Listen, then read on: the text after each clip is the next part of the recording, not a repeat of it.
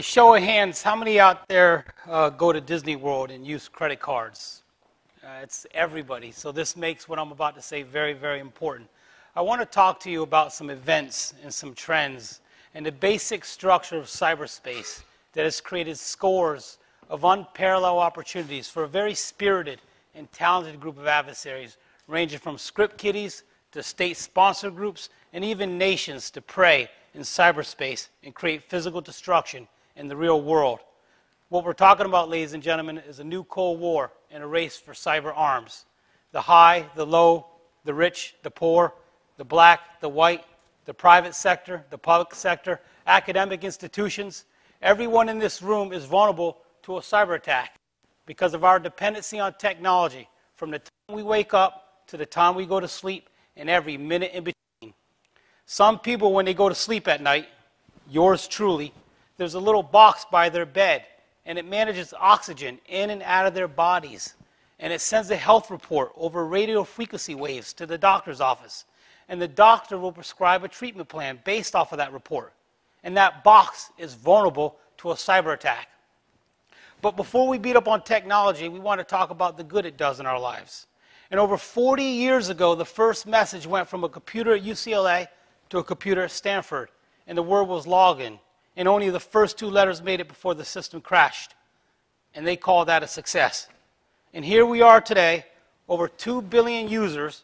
We use over 9 billion devices and communicate 145 billion emails every single day. You could be standing anywhere in the world and type any question into Google search bar, and Google will use all kinds of sexy algorithms, break your question down into a bunch of packets, hop all across cyberspace, find its way to Silicon Valley, California, find the answer in a back-end database, return it in the same manner, faster than the speed of light, and if it doesn't, you'll get mad and punch your keyboard. And between Facebook and virtual world, they both represent over 1 billion users apiece. I quote General Alexander when he says, if that were a country, that'd be the 3rd largest country in the world. China, India, and Facebook. A nemesis of avatars. That is the largest voluntary endeavor in the world, ladies and gentlemen. And every single month, 6 billion mobile subscribers are passing over 2 exabytes of traffic. That's a 2 with 18 zeros followed behind it. I truly enjoy this technology in my life, but as a cybersecurity professional, I'm paranoid. I see the attack surface getting bigger and bigger and bigger. It's like shooting at a sitting duck. You can't miss.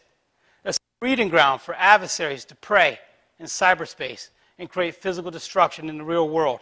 And what does that attack surface look like for 2014? Every traditional crime you could ever imagine, every behavior, every personality is now being morphed into cyberspace. 300 million of our youth will become victims to sexual predators in cyberspace.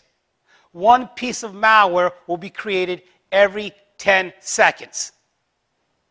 And 70% of the emails we get will come from robots, and they will be in the form of spam. And what are these vulnerabilities that I'm talking about? Or is it the basic cyberspace? Every device, routable protocol, serves as an entry point into the United States. It serves as a proxy for anonymous action.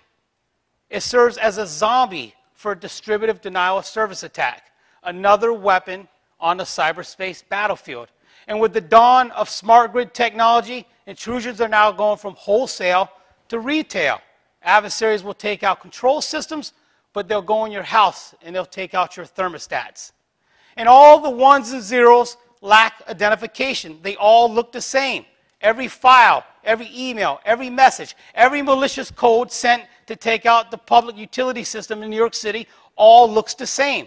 And only a talented individual and a small group of people can pull apart a data payload packet and say, this is not a good email. This is going to create physical destruction in the real world. And out of that small group of people, a majority of those guys are the bad actors. And because of the small group of people, because of the lack of identification, it might be your friend that you're speaking to in that chat room, your kids. It might be your friends that you've accepted on Facebook, your kids. It might be your colleague that you've accepted on LinkedIn, your kids. And because it might be, it's a good possibility that it is not. In an old Cold War, the Army, the Air Force, the Navy, the Marines, and law enforcement agencies were able to stop contraband from coming into the United States.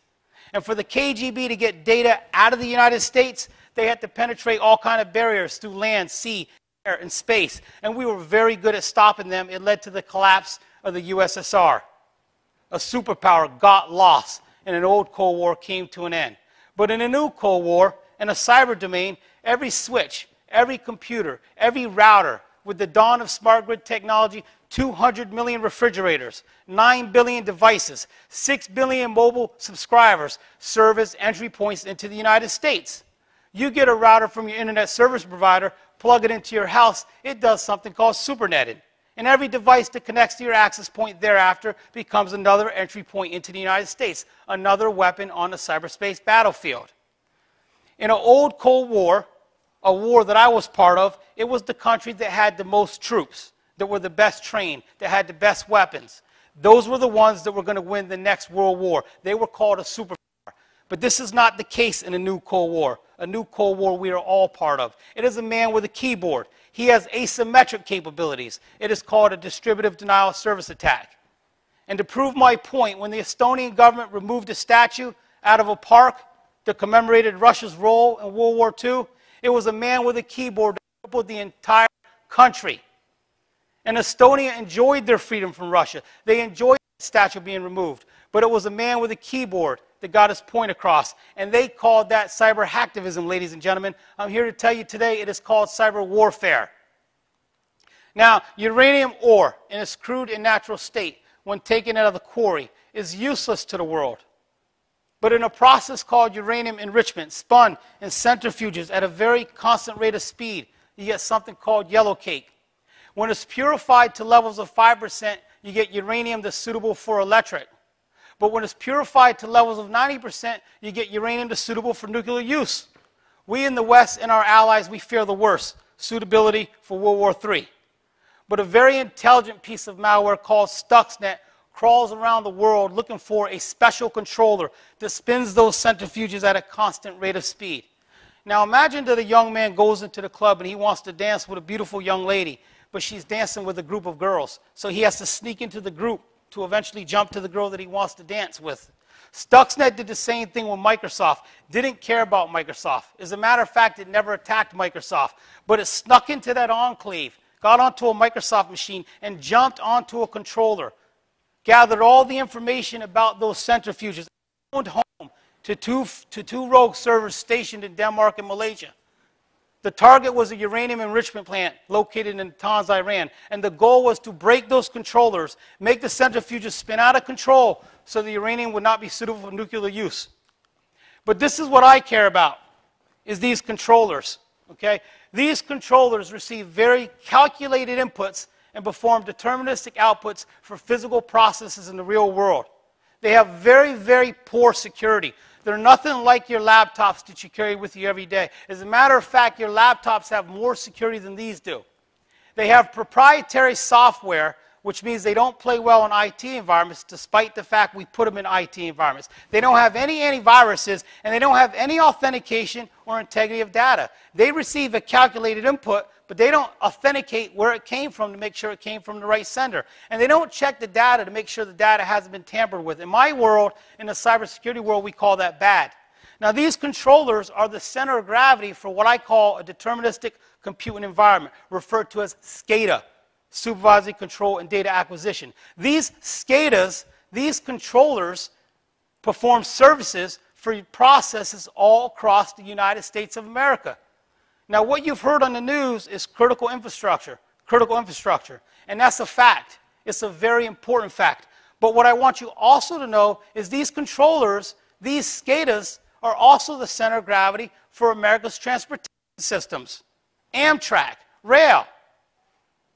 For factory floors, your Procter & Gamble's, your Crafts, agriculture systems. They control elevators and buildings. They run roller coasters for theme parks all across the United States. If one of these control systems got lost because of a snowstorm, human error, accidental threat, giant octopus coming across the ocean, the consequence is the same as it is for Stuxnet. I take my family to Disney World twice a year, and we travel all around the United States, and I feel some type of way about the lack of security of these control systems all across the United States. What is the next threat that we're talking about in America? Advanced persistent threat.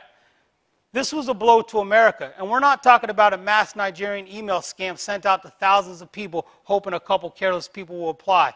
We're talking about a very sneaky, unsophisticated attack, 3 and 4 steps in front of the actual target, where for 4 years, American companies had no clue what was leaving their environment. Imagine somebody coming to your house and every single month taking a piece of furniture with them. And you don't ask the question, what did they take? You ask the question, what didn't they take? They came into our house with honey on their fingers, and they walked out with whatever would stick. And every single year, 6 terabytes of data was stolen from American companies. That's a lot of outbound connections. That's basic network security 101. We missed the mark. And I take back my comment about a piece of furniture every month. They took a piece of furniture every single day. Now, Security Mandiant Company published in their report the APT1 attack cycle. And I concur with that report. That's the technical path for destruction. But what I want to tell you today, that's the exact same cycle that the KGB used in an old Cold War decades ago without using computers. That's the exact same cycle that the hijackers of 9/11 used for a decade prior to flying aircraft into the World Trade Center without using computers. And it's the same attack cycle that APT1 used decades after the KGB using computers. And we failed to understand how our adversaries use the rate of technology against us. It's called a revolution of military affairs, military history 101. And we missed the mark, ladies and gentlemen. What's the next attack? This beautiful young lady, my wife, and 70 million other people from late November to mid-December of 2013. Target stores. The system is called a point of sales. The process is called secured socket layer. And it's organic to every financial transaction that uses credit cards in the entire world. And when you go to check out at one of these point of sales, you use something called two-factor authentication. Your credit card is something you have. Your PIN number is something you know. And again, it's organic to every credit card transaction in the entire world. It has nothing to do with Target. The malware that was used in the Target attack is called a scraper. The adversary bought it on the Silk Road using something called Bitcoin for less than $2,000. Now, the point of sales device is really just a thin client with a slice of RAM. It's provisional. Imagine when you stand in front of a mirror, you can pull out your phone and take a picture of yourself.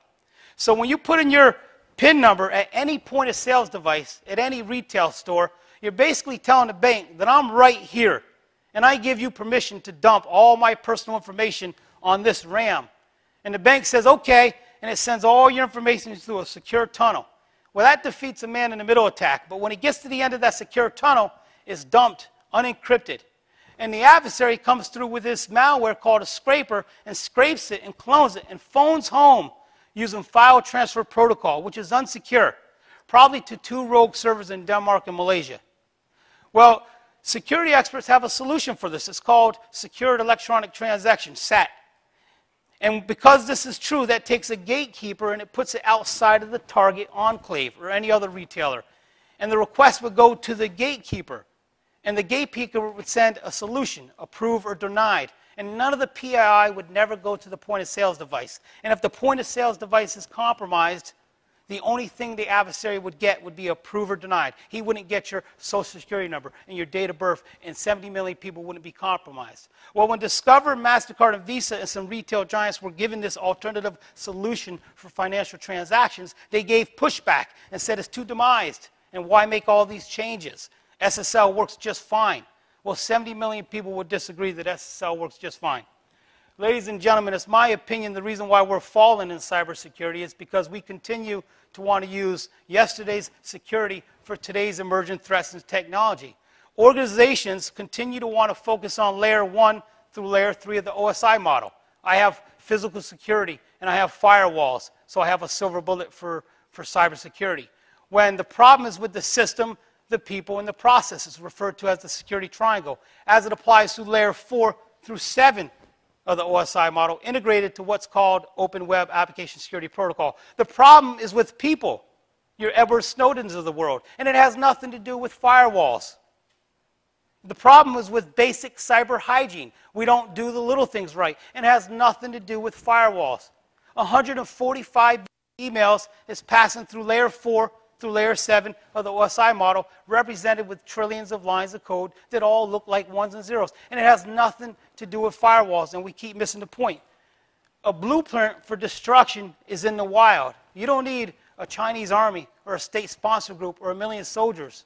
All you need is a keyboard.